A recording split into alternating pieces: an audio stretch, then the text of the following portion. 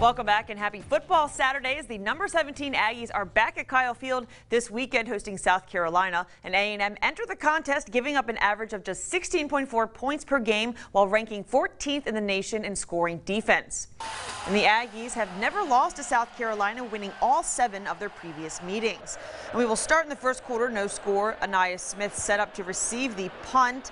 He cuts inside, turns on the jets, and nobody is catching this guy. He takes it all the way home for a 95 touchdown return, and the Aggies set the tone early to lead 7-0, and the 12th man just feeding off of that energy.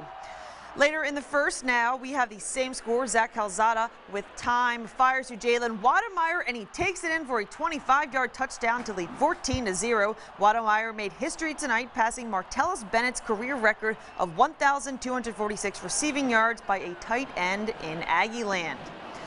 Now to the second quarter, same score. Calzada looks to the sideline and finds Wademeyer, and he takes it home once again, this time for a 28-yard touchdown to make it a 21-0 game. And the Aggies completely overpowered South Carolina, leading 44-14 after the Gamecocks put up a touchdown with under 20 seconds to play. So the Aggies answered the call once again on both sides of the ball, and the win would improve their conference record to 2-2 as they enter their bye week.